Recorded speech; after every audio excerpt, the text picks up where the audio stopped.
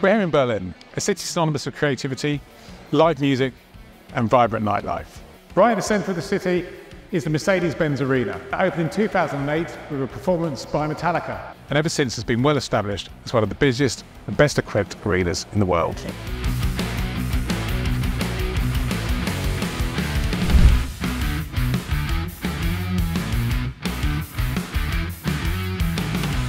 My name is Ole Hertel. I am working for AEG in Berlin. I'm with the arena for more than 15 years now, having seen numerous artists getting on and off the stage, as well as many sport events from our anchor tenants, which is ice hockey and basketball, and also international highlight events from the NBA, NHL, and world-class events like handball, basketball, world and European championships.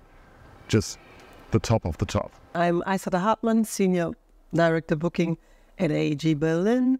I've started here in 2009 and I've worked for a promoter before coming here, so I kind of switched sides when I came here from being a promoter to being a venue person. And I started as an event manager, and the first shows I saw here, which was pretty exciting, was Tina Turner.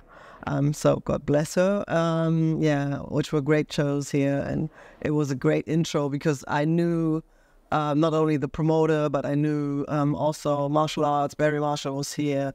And it was kind of felt like coming to the family, but being at the venue at the same time. So the transition was pretty smooth for me to kind of become a venue person. You come from that promoter background, so what is it, when you were looking at this building from that promoter's perspective, what excited you? I mean, first, the loading dock area was really something that is very convenient because we have the loading docks. You come in with a truck and you have a really short loading route to get everything in. And so at some point it was like, oh, we come to Berlin, we might be the fastest load in, load out again. And that really happens pretty often. From a promoter's perspective, what is the big pull for this building? I mean, from my obvious perspective, it's located right in the heart of the city in one of the kind of coolest areas that's renowned for its nightlife. And it has great transport links. From your perspective, what works, for motors? What's the kind of big pull? We're in the capital of Germany. That, of course, is a factor. We're a multi-million capital, 3.5 million or more than 3.5 million people living in Berlin. We're in a very cool and hip district, Friedrichshain-Kreuzberg. We're so close to public transportation. It is always something that promoters also consider because they know the fans have an easy access. They can come basically from everywhere because the Ostbahnhof is also a train station for local and regional trains and throughout Germany and even international, because the train from Warsaw stops there and you can come from Amsterdam to here straight away.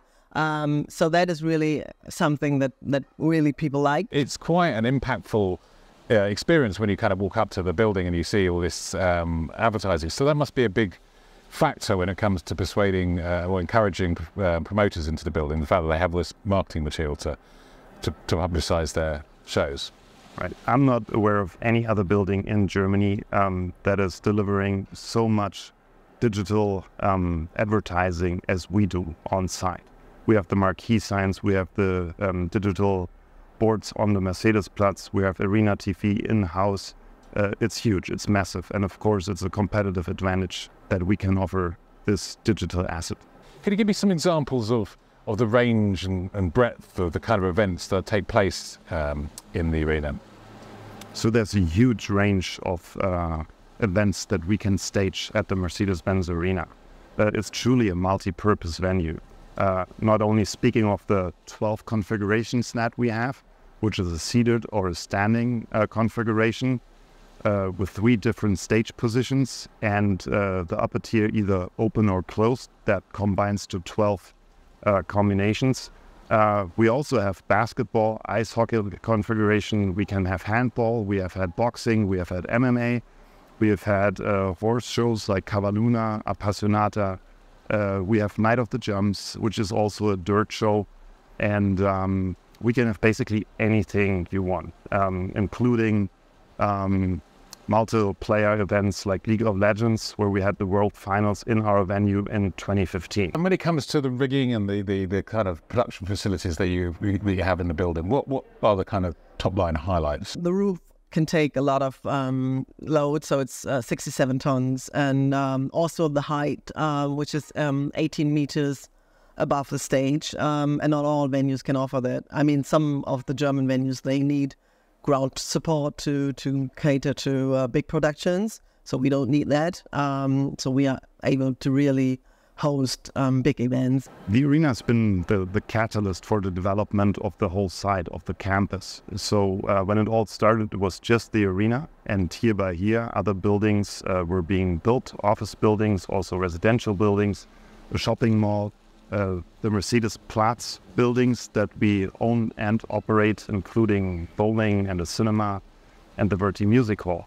So in its final stage, there will be 30,000 people working, 2,000 people living on the campus, and it's generating a multi-million benefit to the district and the city.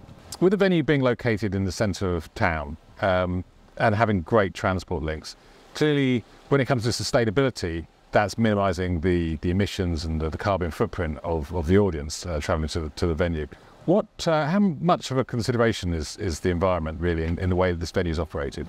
So I would like to start with when this site was being picked to build the arena on. It was already clear that we have to be in the heart of the city, in the city center, and locating the arena right in between of two main public transport hubs was very important to us 15 years ago already.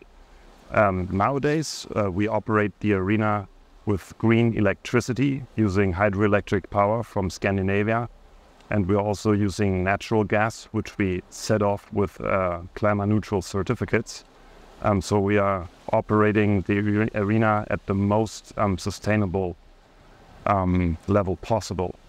On top of that, we use our best efforts to reduce the consumption of power, which is, I think, the most sustainable thing that you can do. The less electricity you take, the less gas you need, the more sustainable you are. Plus, we are having several measures that will support our sustainable efforts. And the latest that we did was introducing a reusable cup system, which we self-operate and we own. So it's our own project. We don't have to bring cups from the arena to a washing place. It's all happening at the arena.